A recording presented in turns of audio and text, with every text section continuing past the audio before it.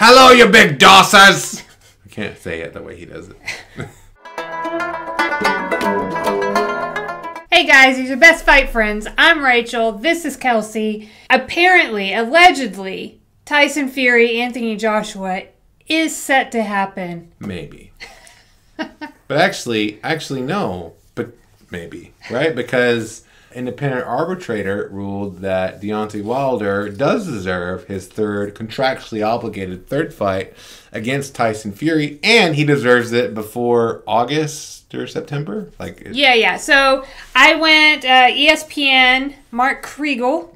Wonderful writer. Reported on this part of the story. Okay. Tell us about it, Rachel. All right. Use your Kriegel voice, though. I don't think I have a Kriegel voice. Yes. You don't. An arbitrator ruled Monday that Fury must face Deontay Wilder in a rematch by September 15th, is what Mark Kriegel reported. I'll link to Mark Kriegel's article in our show notes. And so then it goes on. They got some quotes here from Bob Arum, who promotes Fury this side. In the United States, he's Fury's promoter. Yep. Yeah. And he said, we're not paying Wilder to step aside, because apparently that would be a rather hefty fee. Better to get rid of him and go about our business. We can make the Fury-Joshua... Get rid of him? What, Arum? That's... What? We can make the Fury-Joshua fight for November or December. Man, come on, Bob Arum. I mean, I get it, and I understand. But boxing... Can I be frank with you, boxing? This is getting ridiculous. There's only one fight in boxing, in heavyweight boxing, that people want to see. And that's Tyson Fury, the lineal and WBC champion, versus Anthony... Is his name Anthony? Is it? Mm-hmm. Why not? Anthony Joshua? Yeah. Okay, John. There's also an Anthony Johnson in it.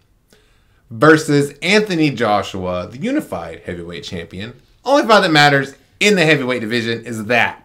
I love Deontay Wilder. He was a great champion. He's one of the hardest hitting fighters in history.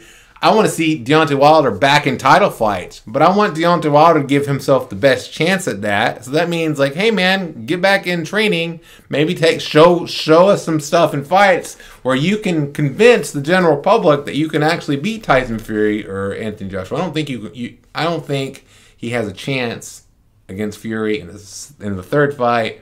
I thought in the first fight, he was really lucky to get those two knockdowns that saved him the draw, right?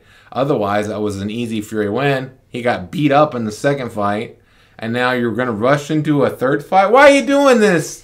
Deontay, I don't want to see it. I want to see you have your best chance, because I do believe in Deontay. I believed in Deontay Wilder before he won the title. I was one of the few people out there. So I want to see Deontay give himself the best chance, but I also want to see the only fight that matters in heavyweight boxing, Tyson Fury versus Anthony Joshua, not Johnson. Why do you keep saying Johnson?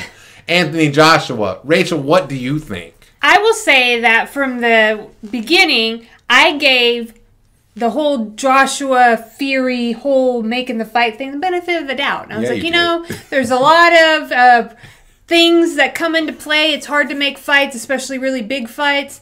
But then it got to a point where I was like, this is feeling like Pacquiao Mayweather all over again. And I was getting really frustrated. So much so that when you told me it was official, because Tyson Fury had put, like, it's official, like, here's the date, like, all this, I was like, I don't believe it. Like, I was just like, I'm going to need somebody besides one of the fighters saying it's official. I'm going to need a ticket printed that I can purchase.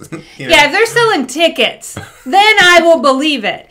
Anyway, and then, like, the next day after Tyson Fury, like, makes that announcement, Wilder's like, hey, guys. Hey, and then, I'm still here. History suggests that there will be something else tomorrow and the next day and the next day. And we're never really going to see any of these dudes fight, at least each other. So I'm like, okay, Arum, well, then what's the plan? Like, is Fury going to fight Wilder? And then he can move the date with Joshua till next year. At this point, it's frustrating. Here's what I want at this point. I'm going to be frank with you. I want these guys, all three of them, to be put in a cage fight against Francis Ngannou. And we can just end this once and for all. We'll have one heavyweight champion, and it'll be Francis. Actually, then you would still have your Bellator champ. Anyway, it's complicated.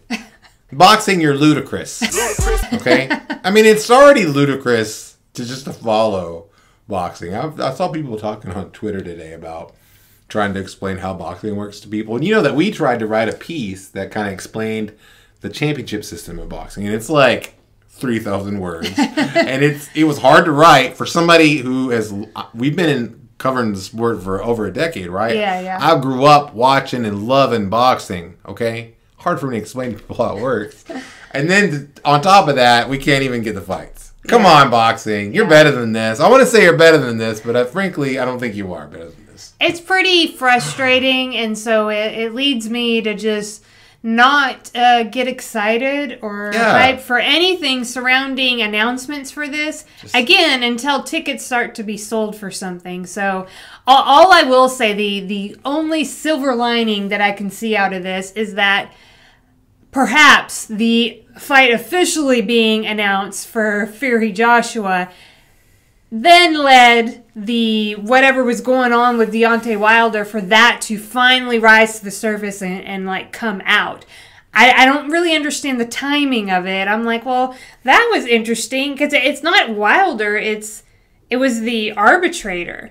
I was like, they just happened to come out with this. I just feel like this, like the next day. Like I feel like they're all in league together. And you know what? They're just trying to hurt our feelings. How dare you? I trusted you, Tyson Fury, the most, actually. And you've let me down yet again. Yeah. I just want to see people fight. I want to see people get out there and fight. And yeah, Wilder, I mean, much deserved break, I think. That's fine. Or you could have been fighting other people. I mean, think about this time. The heavyweight division. It reminds me of Golovkin, kind of. You know, like Golovkin keeps pushing for Canelo, and I'm like, dude, there's like 1,000 other people you could fight in the meantime. That are champions. Yeah, like, so it's a little bit reminiscent of that. I know, if you're a fan of heavyweight boxing, what have you gotten? Andy Ruiz and Chris Arreola? That's terrible. That's a terrible fight, right? Maybe not the fight itself turned out to be terrible, but who cares about that fight? Nobody cared about that fight. We want to see these guys fight each other. We want to see Tyson Fury and Anthony Joshua and minimally fight each other. Okay, but even if they can't, at least let them fight other people. What is going on in boxing? Yeah. It's frustrating. It's frustrating. So that's what we're here to tell you guys. We're frustrated by this. So we're sure you are too. If you're not frustrated, then get out. No. Tell us why in the comments. Set us straight, best fight friends. Tell us why we're wrong. In a loving way, okay? All right. Got anything else? That's all I got. All right. Thanks for tuning in. See you next time.